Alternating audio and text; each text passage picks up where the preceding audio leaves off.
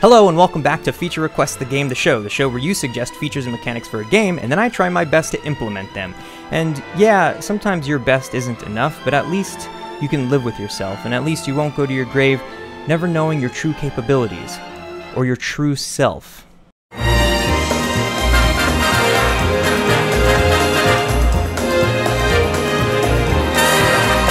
I really wish this show could be a weekly deal, but in case you haven't noticed, our cosmic overlord accidentally dropped our planet into a pile of dog shit and then tried rinsing it off in a gutter, where it was dropped yet again and is now being eaten alive by gutter rats while everything everyone flushes down the toilet collects in its planetary open wounds. That, and try as one might to turn heartbreak into a fun and informative YouTube video, sometimes one must cry for a few more nights over the next few months to really heal. Last time we got this player up and running with a third-person camera, complete with a changing focal length and speed lines for when the player is running. User Zoli commented a couple weeks ago suggesting currency, item, skill, and dropping a banana grenade.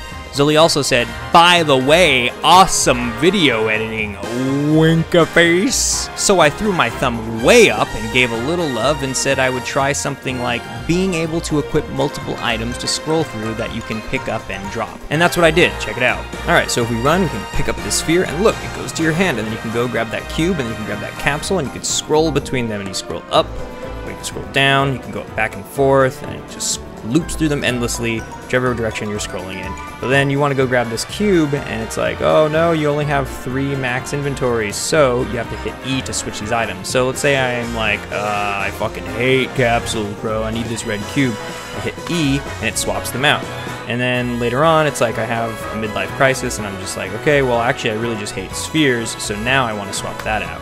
And I got capsules again, I'm just like back in it. So this is how I made all of that happen. First of all, we have a new FSM on the player called Items FSM. That's what this is right here. And we also have an empty game object on the player right there on the hand, which is a child of the right hand joint, and it's just an empty game object, so we could put things there whenever we equip items. The other thing I added was this empty game object called a game manager, and it has a Arraymaker list on it, and it has this Playmaker FSM on it. The Playmaker FSM just has a get owner action, which just puts this game manager object as a global variable, so our other FSMs will have access to it. I'm using this game manager object as a place to store variables because a lot of the times using a ton of global variables ends up becoming like a super messy process. So this is a way to kind of store them locally and being able to reference them from other places as well. This Arraymaker list is called inventory, that's with a lowercase I. The type is game object. I don't have anything for prefill count, and live update is checked, so we can see things pop in and out of it. Then we have these objects over here. We have a cube, let's see, hit F. We have a sphere, we have a capsule, and we have a red cube. And all of these have colliders on them. They'll have their own, whatever their shape is. So the cube has a box collider, and the capsule is a capsule collider, etc., etc. And they're all set to is trigger. That is checked.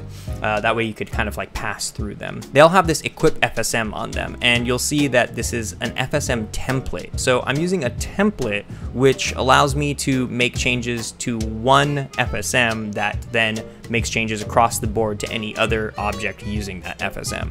So to go into it, I can either hit edit right here, or down here it says click to edit template. And so this is the template. You'll also see up here it says template. And in all of these objects, if I expand this, you'll see that they have a canvas and a text mesh.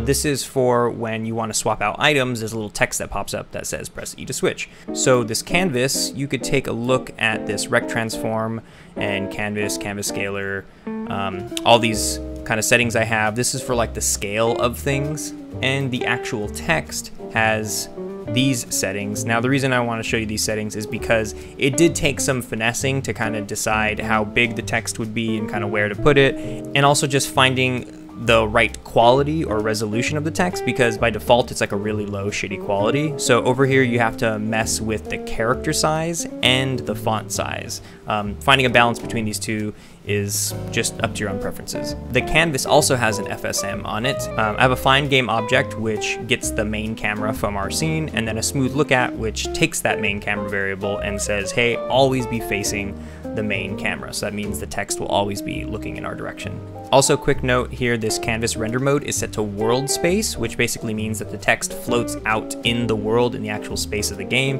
as opposed to being overlaid on top of the screen. By default, I think it's set to screen space overlay.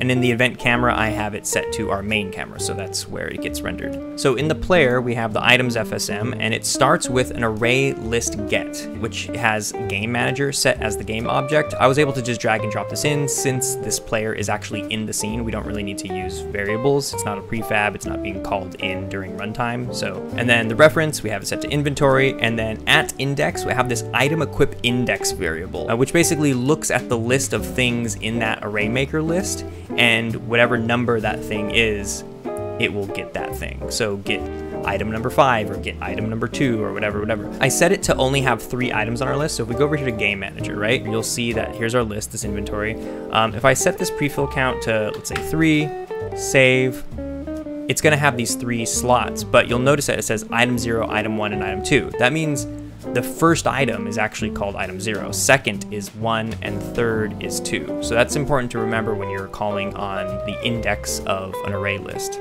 I'm setting this back to 0 though, hit save. So when this first kicks off, if you look at this variables list, this item equip index, it's set to 0 initially. This is going to be changed later on because as we kind of scroll through items, we want this variable to change, which will equip whatever item we've scrolled to. So we just say here the type of variable we're getting is a game object, and we're storing it in a variable called current equip. So it gets that item at this index, whatever number it is, and it stores it here in this current equip variable. Then we have a set parent, which takes that object that we just got from our current equip, and it sets its parent as the object in hand. So basically it puts that current equip item in that little hand object, this thing. And then this reset local position or reset local rotation, that's kind of, I haven't really like decided on that yet because right now I'm just using like these simple shapes. But if you're gonna have it set like a gun or a sword or whatever the hell you wanna hold, there's kind of like a specific way of holding those things, you know? So in those cases, you'll be more intentional about setting the reset local position and local rotation. After that, there's an array list activate game objects, which basically deactivate all the game objects in our inventory. See right here, it says activate, that's not checked. That means that they're being deactivated. Then after that, we have an activate game object, which then only activates our current equip. All of them are deactivated except for the one that's currently being used. After that, we have a get axis. The axis name is mouse scroll wheel. This name comes from the input manager in your project settings. And I set the multiplier to 10 to make it really sensitive, and I'm storing this variable in a variable called scroll float. Then I have this float compare that looks at that scroll float, and it says, hey, if you're less than 0, you're gonna scroll down, and if you're greater than 0, scroll up, which basically means, are you a 1 or a -1? So this scroll down and scroll up are transitions right here. We have scroll up and scroll down. So if we scroll up, it takes us right here where I have an array list get relative. The description down here for array list get relative says, gets an item for a Playmaker array list proxy component using a base index and a relative increment. This allows you to move to next or previous items granularly. So it looks at our inventory list, and then starting at this index, the item equip index, and this increment is set to 1. So it moves up 1 position. That means it gets the next thing. We store the result in our current equip variable, and then the result index is item equip index. So it's basically updating what our current item equip index is. And when you scroll down, I have the same thing here, except this increment is set to -1, which means it goes back a position. Then over here, we have this state with a global transition that says try again. This is for later on when you switch out an item, we get sent here. Yeah, I could have put this try again global transition on this state, but I had an extra state just in case I wanted to put something else that happens when you switch out items. So now here on all of our items, we'll take a look at the Equip Fsm template. So we start with this waiting to be grabbed, which has a trigger event that basically says, hey, if you touch anything with the player tag on it, then do this thing. So it sends the event check free space, which sends off to the next state, but it also has this store collider, and it stores it in the variable called player. So now it knows what the player is, which game object to reference. So over here, after that's happened, it says check player inventory, which just stores itself as a variable. Then an array list count, which checks how many objects are currently in this inventory, and then it stores it in this inventory count variable. Then an int compare, which looks at that inventory count variable, and it compares it saying, hey, if the inventory count is equal to 3, then I'm going to take you to the switch option. But if it's less than, you could just add the object. So basically it's like, hey, if you have 3 objects, then you're going to have to switch. But if you have less, it'll just add it. So let's say we have some free space, it'll take us up to this grabbed state. And in this grab state, we have an array list add, which says we're gonna add this game object to that inventory array maker list. And then a send event, which is specifically targeting a game object FSM. And the game object it's targeting is the player. And then specifically it's saying the items FSM of the player. And it's sending the event called try again. Which is this thing, remember? So it gets sent right here, and it just kind of gets sent back right here. So it's sort of a way of running this state once more. But let's say the player's inventory was maxed out at 3, so we'd go over to this switch option. And in the switch option, we're using get position, which gets the position of this item, and it stores it in this vector 3 called item on floor underscore v3. The space is set to world. Then we have a get child, which says get the canvas of this object, and it says activate game object, and it activates the canvas. So you'll see up here we have these canvas and new text objects. They're all deactivated, and you could deactivate them by clicking these on and off. And we want them off because we don't want to see them initially. But right here we have this activate game object when we're ready to switch. So that's what this activate game object does. It activates the canvas, and we have this recursive set. And recursive basically means it'll activate things that are also a child of that canvas.